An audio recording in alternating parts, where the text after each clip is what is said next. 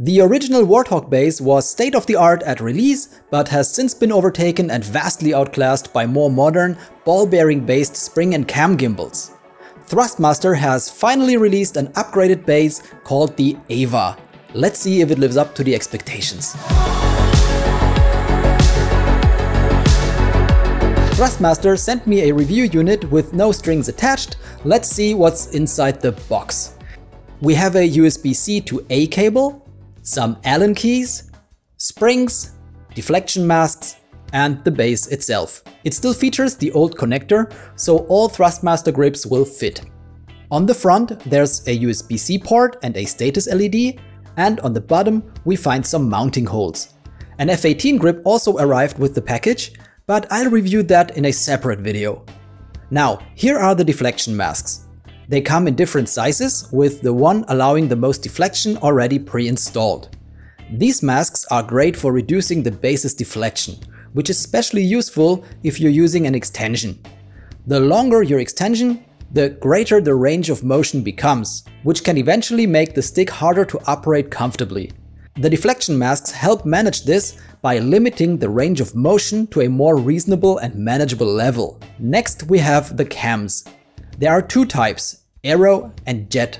The aero cam provides smoother, more gradual resistance, while the jet cam offers more progressive resistance.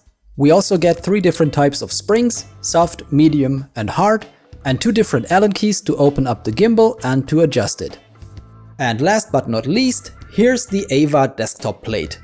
It comes in a well-cushioned box along with screws to mount the base. It's quite heavy and the overall quality is also quite good. The anti-slip pads are rather hard than soft, which means they work well on wood but might encounter issues on a glass table. The overall first impression is quite good, but what's really important is what's inside the housing. So let's open up the base. What we have here is a well-engineered full metal cam and spring gimbal. All parts are precisely crafted and I couldn't find any burrs or sharp edges. The components are easily accessible, giving a maintenance-friendly impression. The mechanism operates very smoothly.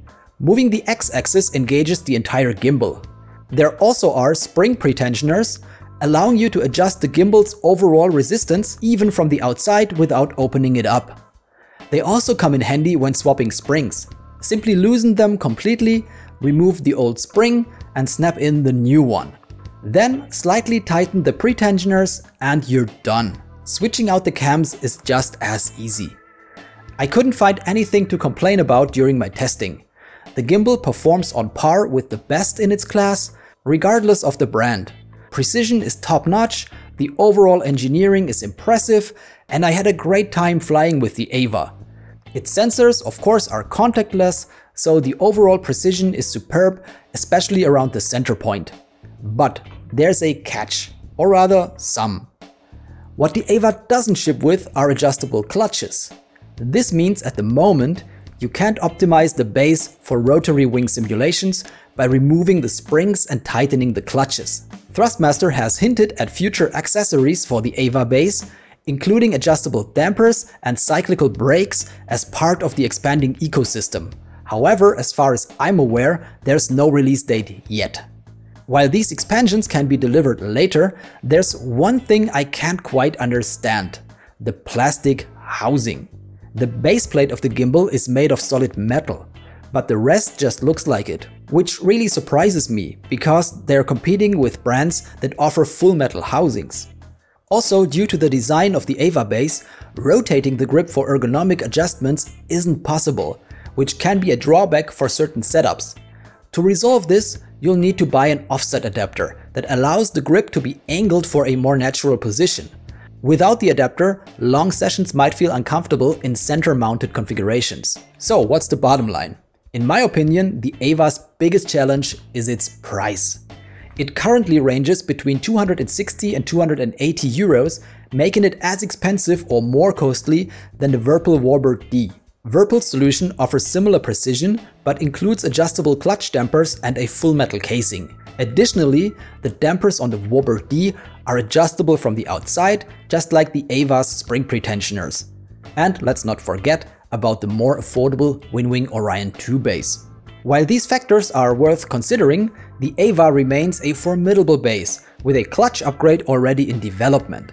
If Thrustmaster releases more grips, maybe including an F4 and F14 stick and civilian options, the EVA base could stand out as a unique platform, which gives us more choice in an already quite crowded market.